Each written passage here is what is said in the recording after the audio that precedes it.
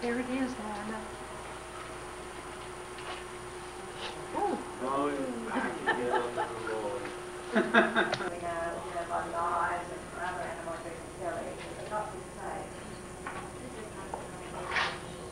It's a wombat. It's a wombat.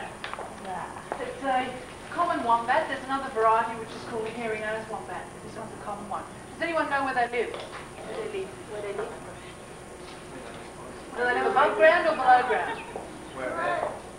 In burrows. Yeah, that's right. They live in a burrow. And if you look at her feet, you can see that there's really good digging claws.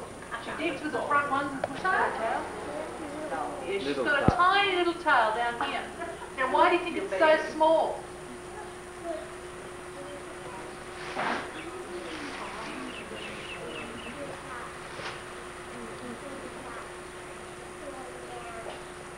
Well, if he lives in a burrow, okay, or in this case, this is a female, so if she lives in a burrow and she had a great big long tail, wouldn't it get in the road?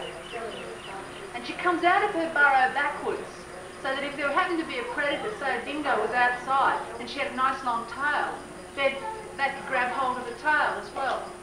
The other thing she's got, if I can turn her over, is here, there's a really hard bony plate on there, and there's another one on her head, and that's to protect her too when she comes out, so that a dingo can't grab hold of her. Okay? She's a marsupial. Does anyone know what a marsupial's got? What's a female marsupial got? What's a kangaroo got? That's right, yes. So marsupial's got a pouch, and Chloe's got one, and it's down there. You can just see it, just there. See the pouch?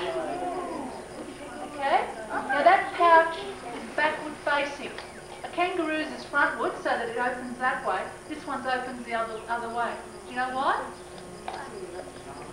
Well, think, if she's in a burrow and she's digging and she's got a frontward opening pouch, poor old baby would get a whole pouch full of dirt, wouldn't it? So it's backward facing. It's the other way around. How big is a baby wombat when it's born? How big? Ben? Tiny? Big? Very tiny. Very, very small. It's about the size and about the colour of a pink jelly bean. Okay? And it crawls up and it crawls into a pouch and it attaches itself to a teeth. And it stays there for a while. We've got some diagrams up there showing you the development and how it looks from the back end when the wombat, the baby's in the pouch. Same as a koala, is it? Yeah. Well, if you look at this animal and you look at a koala, do they look alike? Yeah. Well, they say they're first cousins. They've done some tests and they believe they're first cousins. And the koala has a backward-facing pouch as well. Okay? Now, she's gnawing on a carrot here. To stop her from gnawing on me, actually. But in the wild, what do you think they'd eat? Carrots. Well, what are carrots? Carrots are roots, aren't they? And they'd eat all sorts of roots, and they eat bark and herbs and things like that. Okay? Now, if you want to, you can come up and feel her. Turn her over. Don't get near her head, because she's got rootless teeth like a rodent's, and they're continuously growing, and she does give a nice nip. So if you want to... This one's about 2. She's nearly fully grown, but not quite. Okay? I just feel... Sorry? Yeah. Now, keep away from that head. Okay? If you feel the fur, and then go back and sit down, okay? Not paying much attention. So you might be wondering how I'm communicating with the two seals. Both Barney and Ben are responding to a number of my body movements, or what we call cues.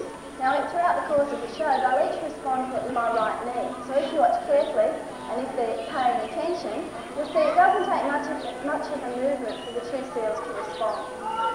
There. That's good. No, Barney, don't worry about it. Okay, so neither of them are paying a lot of attention. That took no effort at all for the two seals because their shoulders are so strong.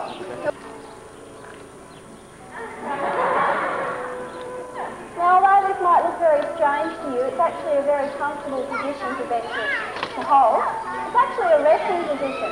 In fur seals can sit like that for hours at a time.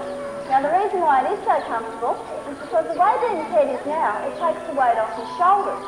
But there's also another advantage. It lets Ben know what's going on behind him. And that can be a big advantage when Barney's coming up behind him and he's in a bad mood. It's a good defensive posture. That's good, Ben. Now fur seals all have 2 layers of fur, and to groom and maintain those 2 layers of fur, they have 3 claws on each back flipper. Now those claws look a lot like those of a dog, so they use them in a similar way. Ben, show everybody your claws. That's good.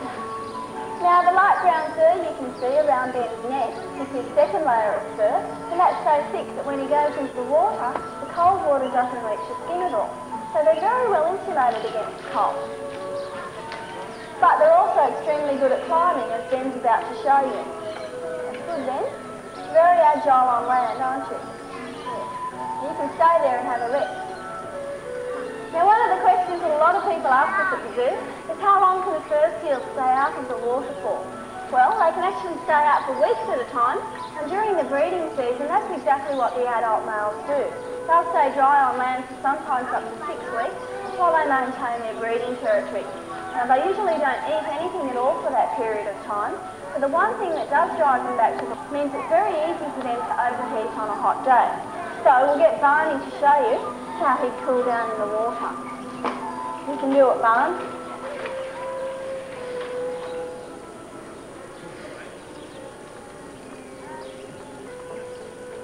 There he is. Now what Barney's showing you now is known as sailing, and it's the way that a fur seal cools down in the water. Now the breeze created over that extended flipper cools the blood down in the flipper, and that then cools the seal down. And they do have a very fine control over their blood supply.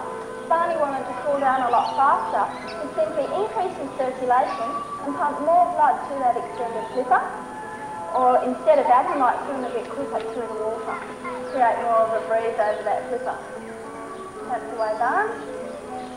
But on a very hot day, one flipper might not be enough, and Barney might find it necessary to extend 2 flippers, just like that, and pump more blood individually to each of those flippers, and that'll help him cool down a lot faster. Now, before Barney comes out of the water, Ben's going to show you another use for their flippers. Although they don't have any claws on their front flippers, they can still use them to maintain their fur. Now, not by scratching, as Benjamin showed you before, but by rubbing or massaging their fur. Ben, can you have a rub? Ben? He's frozen again. Ben, you've got to wake up. That's much better. Very good.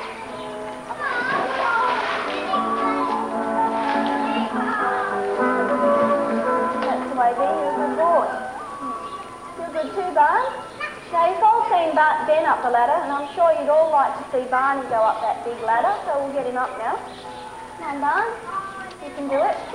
So when Barney gets to the top, if you take a close look at him, he might remind you of another animal.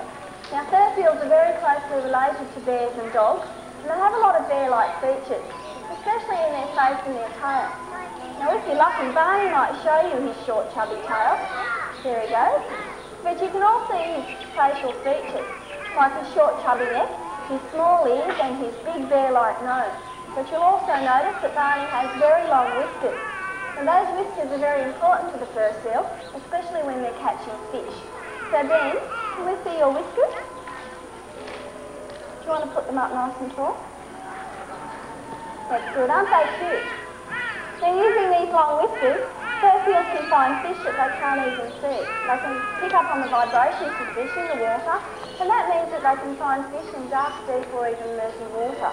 They often rely on their whiskers and not their eyesight to find fish, so they rely on their whiskers for their livelihood. So as well as being very cute, they're also a big asset to the fur seal, aren't they, Ben? They're very cute. But they're very bristly too. They feel a lot like a nylon broom, but combined with these very useful whiskers are big teeth and a flexible spine.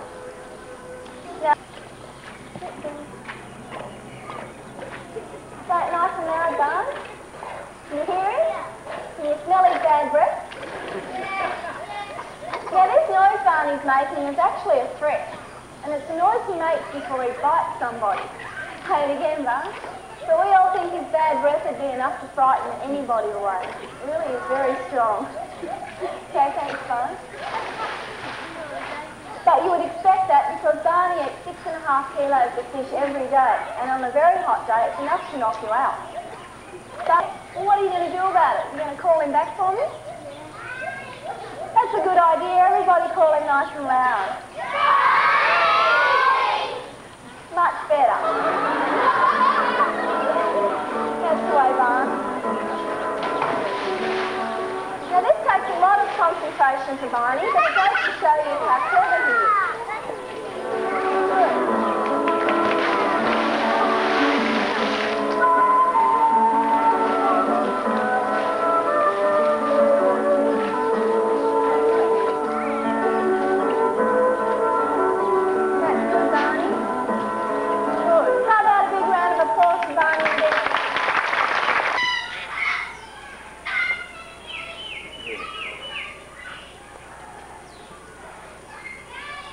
Wonderful. What a pity.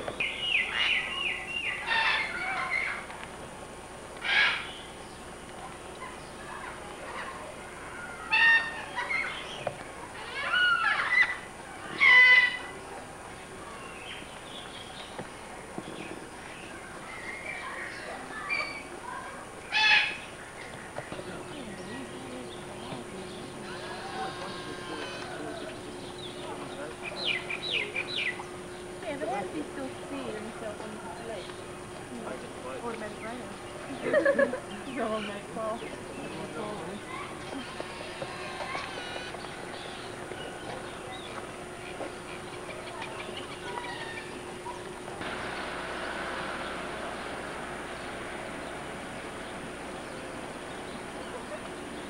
Yeah.